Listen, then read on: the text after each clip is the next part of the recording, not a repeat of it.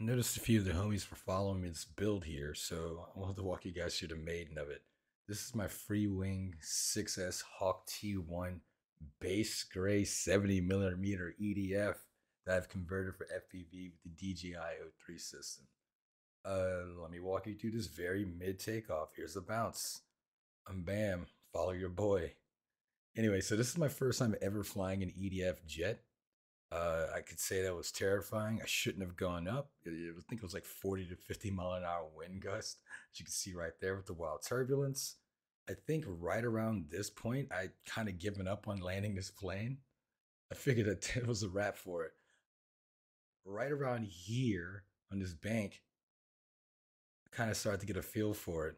But the thing that was really nuts was that like I was going full throttle right here, right? And look, you can see the plane's barely even moving. And like according to the stats, this is the fastest plane that I've owned. So I figured I might as well make the best of it.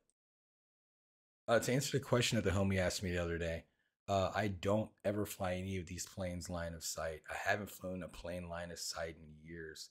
So I pretty much strictly fly in the FPV with my goggles on with a pan and tilt system. Or I generally try to as much as possible if I can fit a pan and tilt in the plane, which thankfully I could in this one. Um, I can walk you guys through the dashboard here. I 3D printed a little makeshift dashboard because I hate flying in these things with like just the sticker there. I kind of feel like it takes away the immersion. Anyway, right around here, I started focusing on this little. It's a cricket field, I believe. It looked like a target. It was kind of cool. Anyway, so I'm flying here. Tried to lose some altitude to see where the hell I could possibly land, and I realized I'm probably need to land from the other side. And right around here, I started getting more and more turbulence. So I started freaking out. And I'm like, man, I got to give this thing up. So I got to land this plane. So I'm a little scared at this point. And right here, I believe I cut full power. And I was like, maybe I could just hold it with the wild glide. And maybe I won't destroy this plane on its first takeoff and landing. I think I got this right here.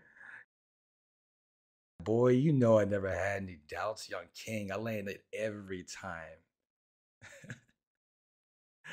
Yeah, so anyway, this thing is pretty sick. So next thing I think I'm gonna work on is painting it and then probably adding a lot more, I think, details to the interior and a bunch of other things. I have a lot of ideas in mind, so I'm gonna try to get it done within the next few weeks or so.